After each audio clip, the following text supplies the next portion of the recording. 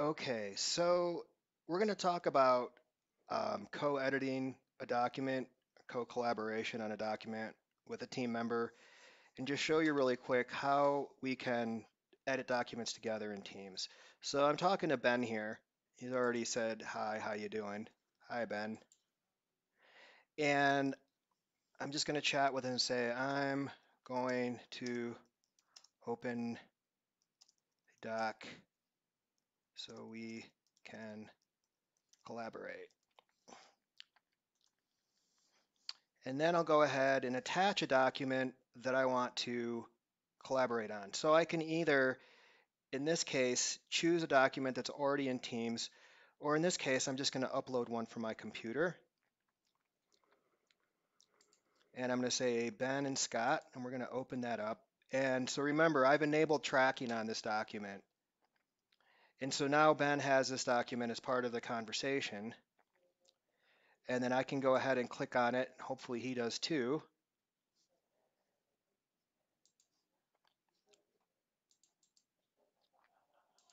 And it seems to be taking a minute to upload.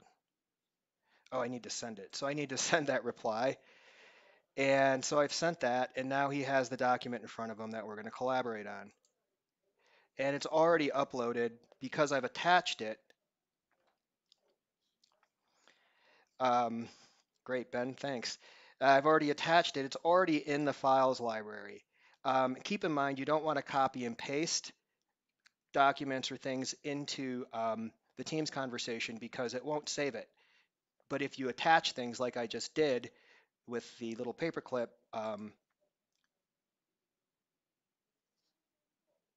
then it actually saves it in the files library. And you can see the conversation we're having now shows up in this conversation. So we can talk and say, okay, I'm in the doc.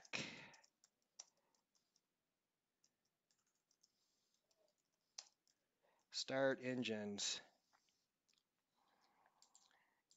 And so I'm going to go ahead and click edit. So um, Ben has already made an edit to this document before I even got here. So that, but it shows that over here, he's now editing the document like me. And it shows his name and where he's typing. And you can see Ben's typing here too. And this is pretty cool. We tested this with about 10 people in the room, and it works really well. You see a different color for every user, and you can see what people are doing. Of course, with 10 people, it gets to be chaotic. You've got flags and people all over the place.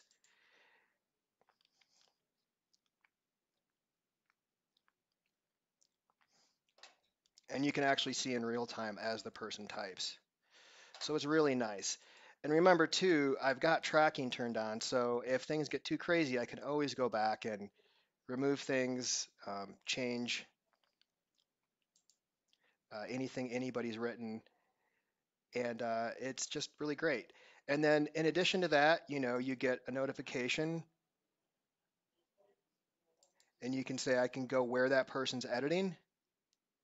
And so if this document were much longer, it would sort of say, okay, let's look at what Joe's doing, or let's look at what Ben's doing, if the document was long and there was a lot going on to keep track of. And then you have an additional chat over here. Um, but I don't really see the point of that because you already have conversations turned on. So I would avoid using this chat window at all. You don't really need it. That's what the conversations part is for. Um, I guess the one thing is that the conversations will show up and they will show up over here and they'll also show up on your conversations board. So if I go back to where we're having conversations in Teams and I leave this document for a minute, the conversations that we're having will actually end up showing up here. You can see 5 replies and there's all the conversations. The chat, I suppose, is good if you want to chat and not have that conversation saved. So it looks a little clunky. I don't know if I would use it. I can always go back and delete this stuff later if it's not helpful. But I guess if you wanted to keep a chat going outside of your conversations window, that's going to end up on your conversations board. And I'll just let them know I think we're good.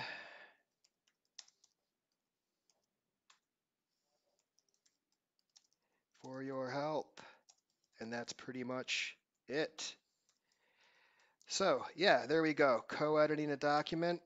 Um, Again, try it out. It's pretty smooth. It's pretty fast.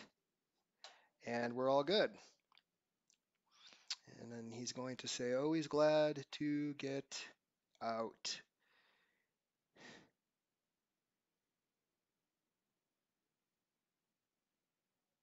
Questions on monetary. Okay, policy, something. All right. Thanks, Ben. And thanks, everyone. And I hope you got something out of this. And the next module, I'm going to cover advanced document management in SharePoint. So stay tuned for that. And we'll use this document as an example in that. Cool.